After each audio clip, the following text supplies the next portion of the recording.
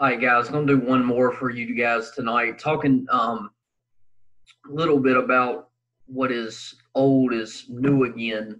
And uh, to me, the passing game has been revolutionized by four people over the course of history. Obviously, guys have had tremendous influence, but most of the passing game comes from four theories. The first one being the Air Coryell stuff of the Chargers in the 70s and what he did there.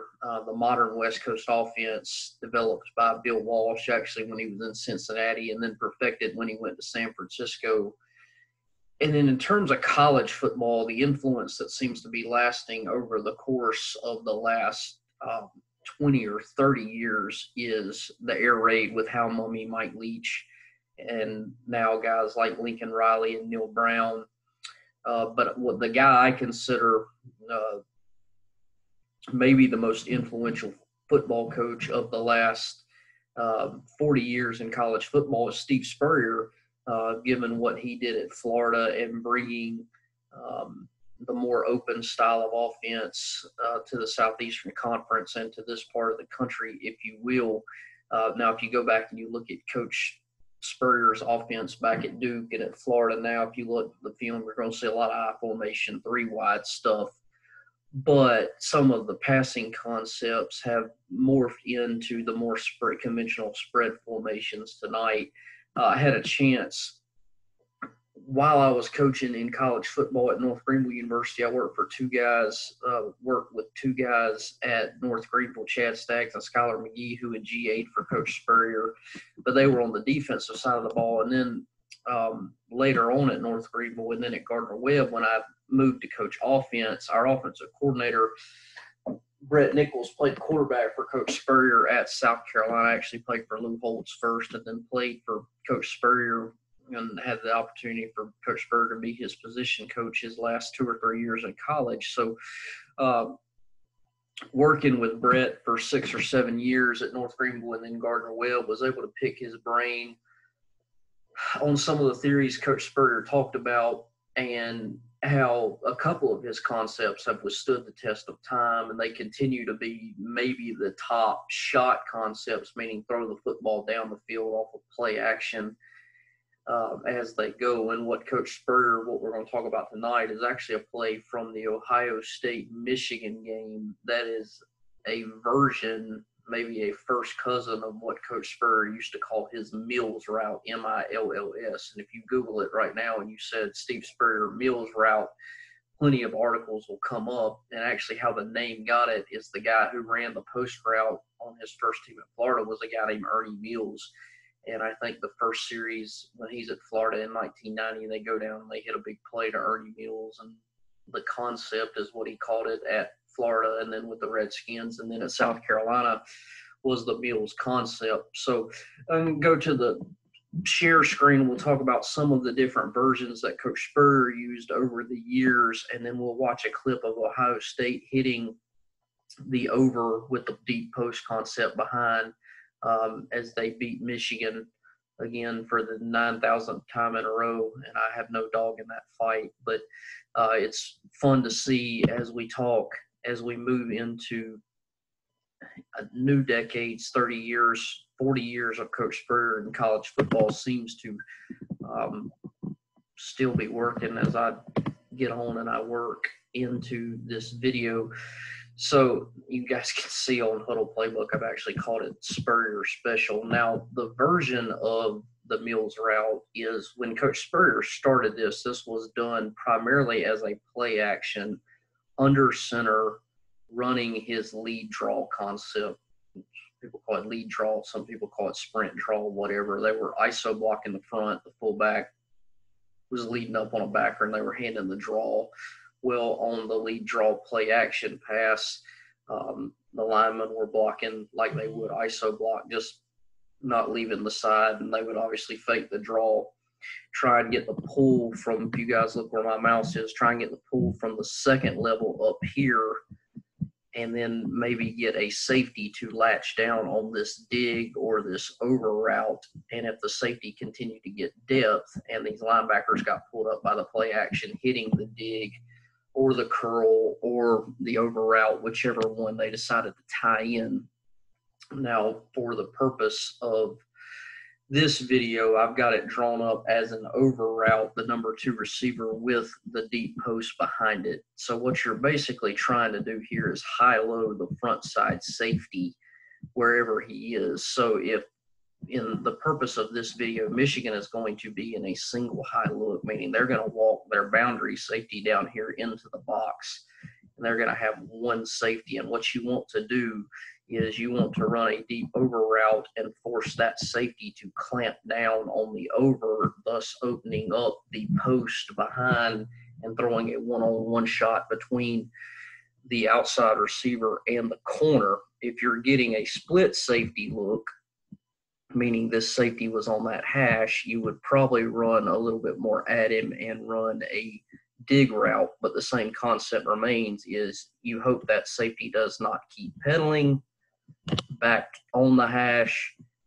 You want him to clamp down on the dig route, as the case may be right here, opening up the one-on-one shot on the corner. If that safety continues to bail and he's underneath the post route, there is a chance that the post might actually flank him this way.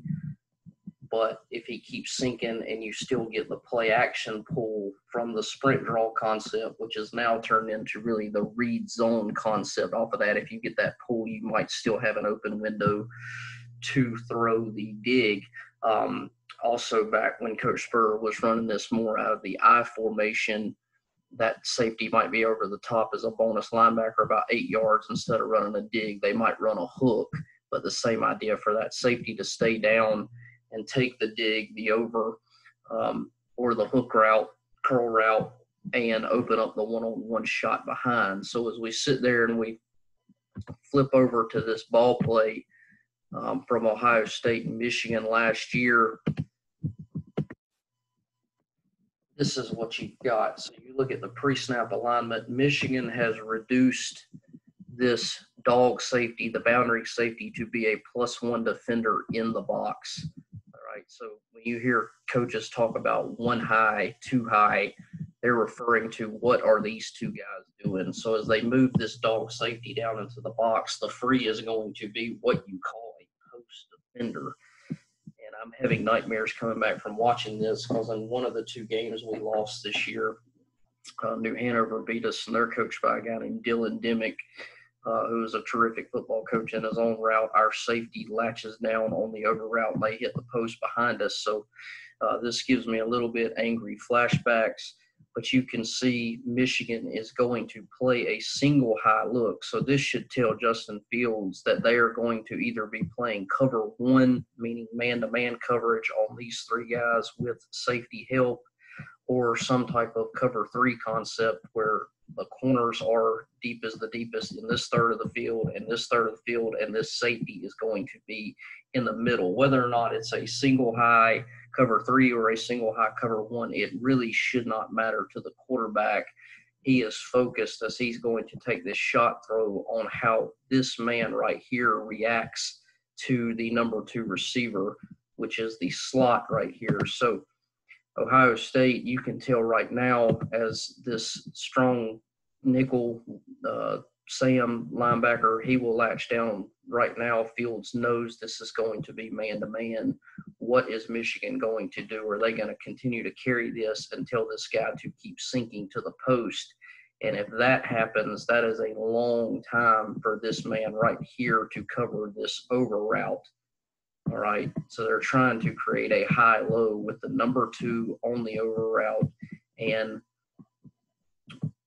or if he gets so much depth, the over route should get enough depth, and they're doing something over here to make sure this backside curl defender, obviously they've got what they call a green dog blitz, but they want the backside curl defender, if he stays in coverage, to latch down on that and open up this cavity for the over route if the safety decides to get depth. So essentially this quarterback right here should be reading this.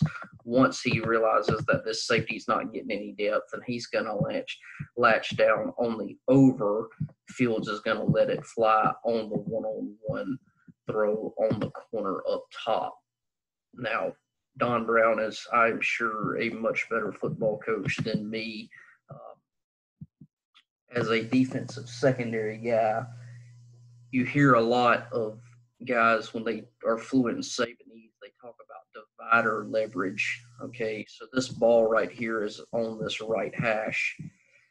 This receiver has a split all the way out on the numbers. Now, the old school theory of playing man-free coverage is that this corner right here has help inside.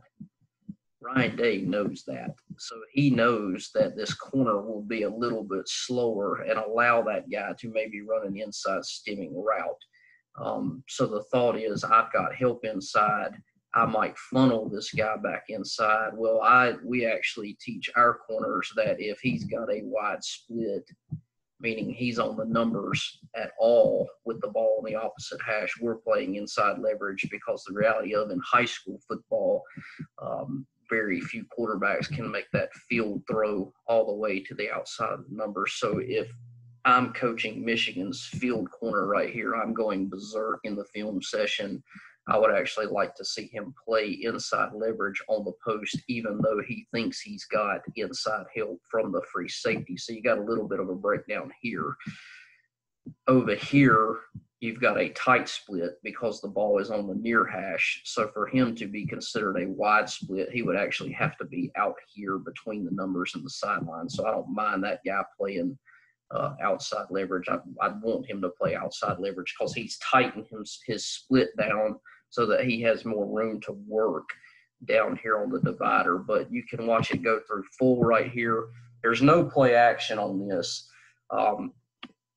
If they're playing zone, you're not going to get near as much pull. These linebackers are going to get a lot better drops off of this, and this play is not as good. If they're playing man, they know that these guys are going to add blitz, meaning if their man is not out in the route, they're going to go. You don't have to worry so much about getting that pull up into the line of scrimmage.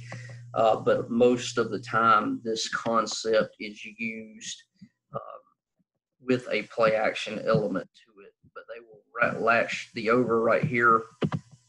Safety doesn't sink.